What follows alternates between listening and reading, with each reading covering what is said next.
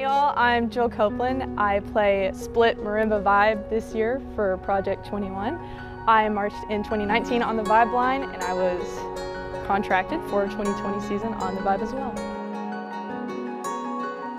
I have been a music kid since I was about 6 years old. I did piano for a very long time, and then when my brother did band in middle school, that's when I decided that I wanted to do it too, and I have been doing it ever since. I marched in the Front Ensemble in my high school, and then I saw Crown for the first time in 2017 when they came to Oklahoma, and that's when I decided I wanted to do DCI.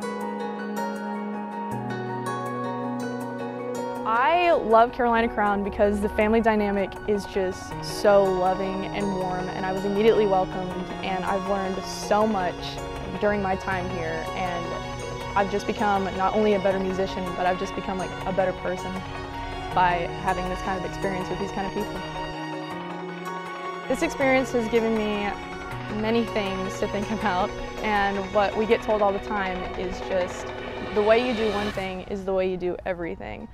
So if you're not giving it your all 100% of the time, then the end product is not going to be what you want it to be, and you really want to be proud of something you put so much time and effort into.